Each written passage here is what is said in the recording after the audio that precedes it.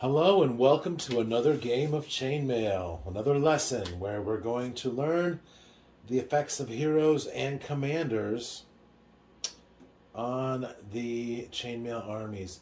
Today we have 2 units on each side.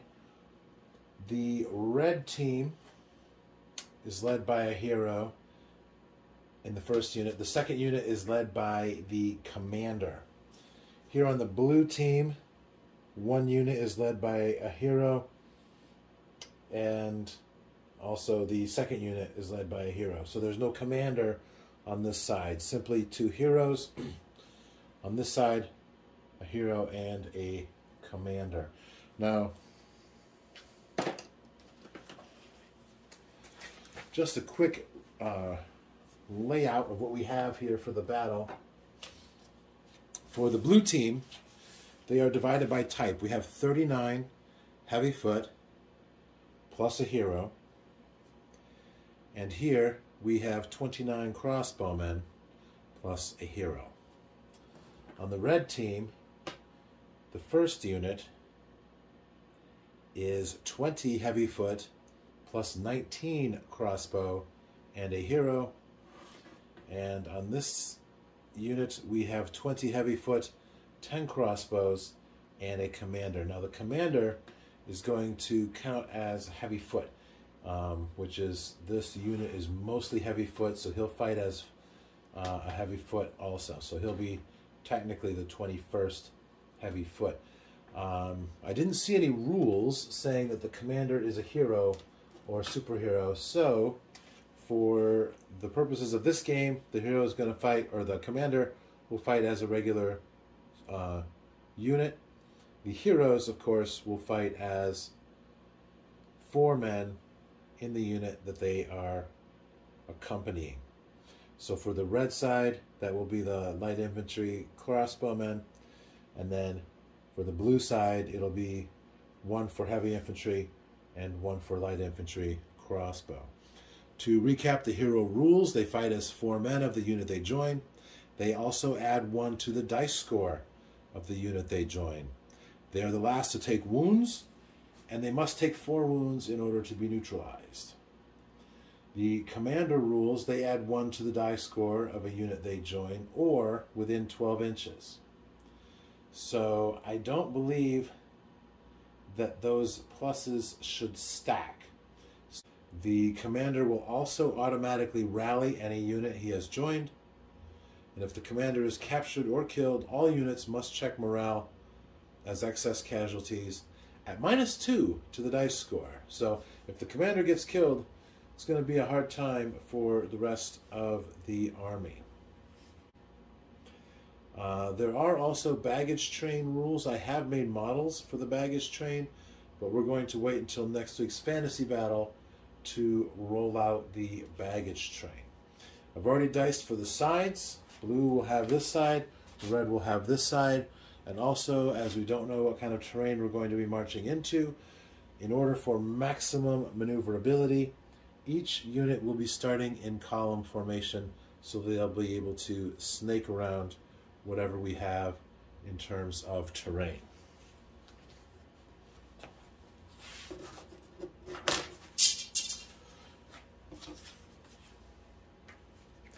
So I've gone ahead and selected 9 random, well, not selected, I pulled out 9 random terrain cards. We'll drop them down. We'll have 8 2x4 across the board here, and that will determine the battlefield.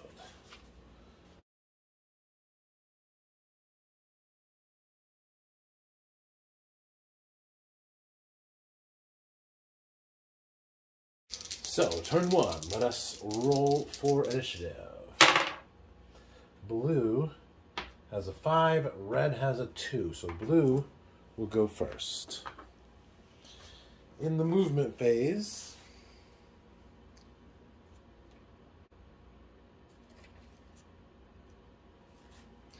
the light infantry can move 12. And as we learned in the last game, this is definitely a battle of maneuver. I did place objectives in the center of each side for each team to go for. Let's see what we can accomplish with this. In order to do this, it looks like our best bet will be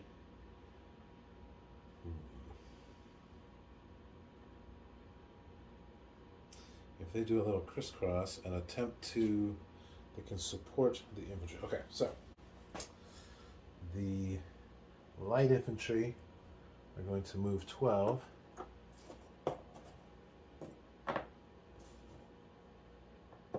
Like so. The heavy infantry only move 9, which will be up here.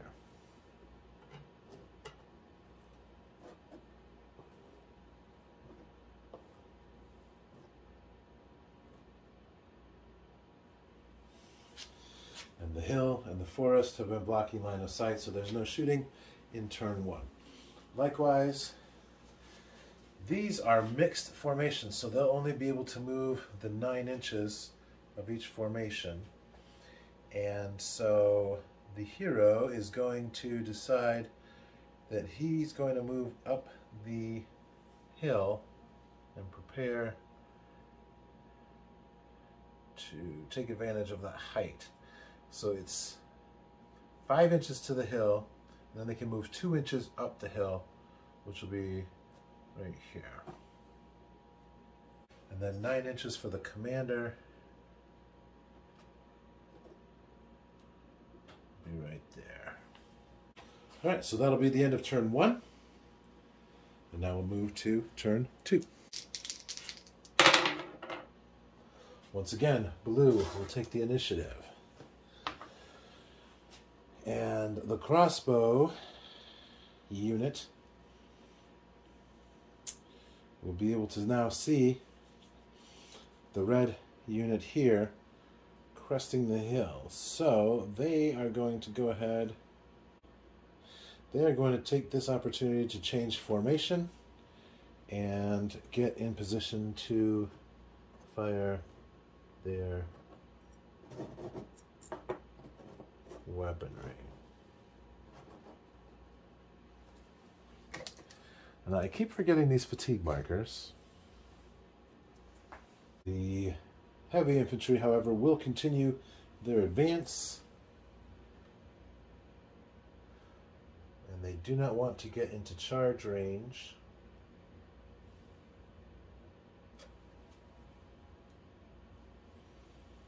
But they are probably already in. So this is what they're going to do. They're going to take a half move, which will be 4.5.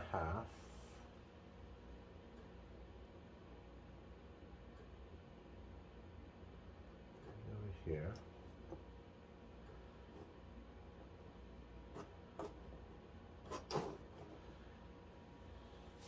And then it's another half move to turn, change facing. So they will do that.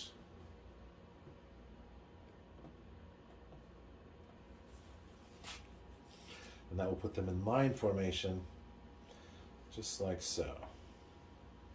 Likewise, I believe this group here is going to take a full turn to change formation. So what they'll do is they're going to do this. The commander is going to make a half move in this direction.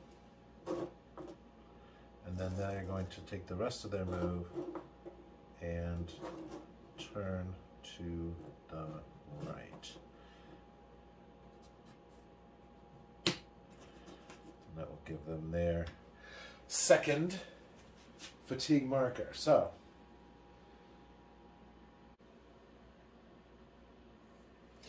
for the missile phase, the blue unit here with crossbows will fire upon this red unit. There are 15 shooting. So we'll break them up into a 7 and an 8. And firing at half armor or shield, which is the heavy infantry, they will need 1 to 3.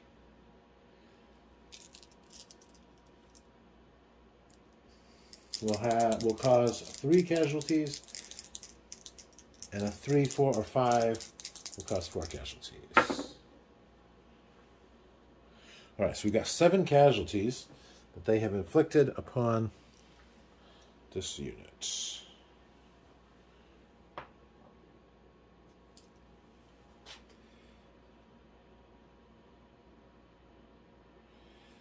This is a unit that is 40 strong.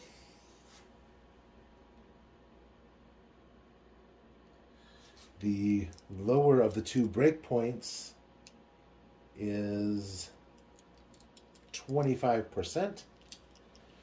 And as we have not reached 25%, which is 10, they will not have to take a excess casualty morale check. This unit has no shooting. Now here, both units will be able to shoot. And we have 5 here and 4 here, which is 9. 9, a 1 to 2 is 4 casualties, and a 3 to 6 is 5 casualties. And that's a 6, so this will be 5 casualties here. And once again, there are 30. Their breakpoint for the light infantry is 25%. So that will be 8, in which case they still don't have to make a check. Here, we have 5 shots at the heavy infantry here.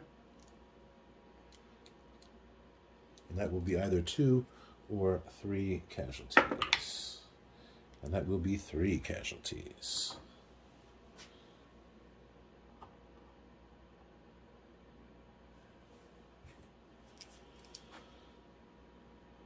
All right, that is the end of turn 2. So we've reached the end of turn 2, and so I'm going to take a little break here, and we'll come back in the next video with the next 2 turns. Thank you, and I'll see you again soon.